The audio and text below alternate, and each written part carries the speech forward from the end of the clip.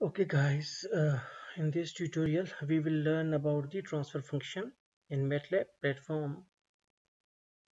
First of all, we must know that what a transfer function is. Actually, transfer function is just like a stimulus or response of a system when you give any sort of input to it.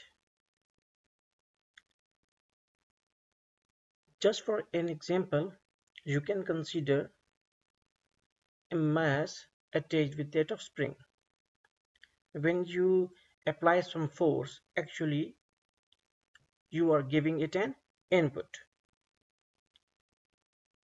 And how the spring mass damper system is responding to your input is its transfer function. Like when you pull the mass downward and just leave it, then it will move into an fro motion or an top and down position. So what it actually will do, it actually will respond to your input.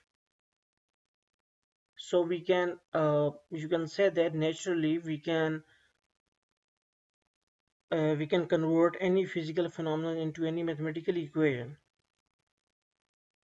So in MATLAB, if we want to get a transfer function from like any numerator and denominator, we can use a command that is TFR, transfer function. Because as we know that in mathematical equations we have one part above the fraction and one part below the fraction line. Just two parts. The above part is numerator, the lower part is denominator. Like we will do one for u, that is num is equal to, and now here you can also see that here we are dealing with matrices instead of polynomials.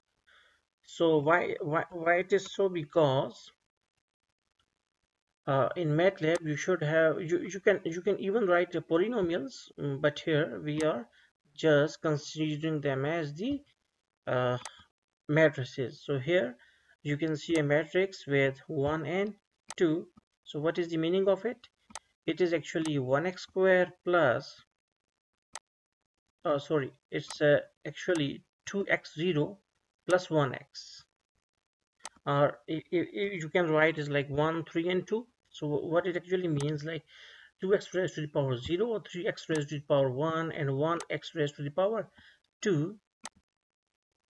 So you can consider them like that. So press enter.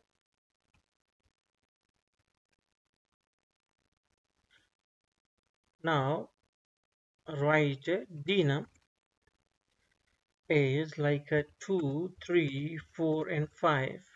Here we introduce some more coefficients like 5x0, 4x1, 3x2, and 2x3, 2x raised to the power 3. So we can press enter. Now we have both numerator and denominator. So now you can write your tran as any variable, then write tf. Tf is actually a built-in function for to get transfer function. First write num comma d num comma dnum. So when you will press enter, you got the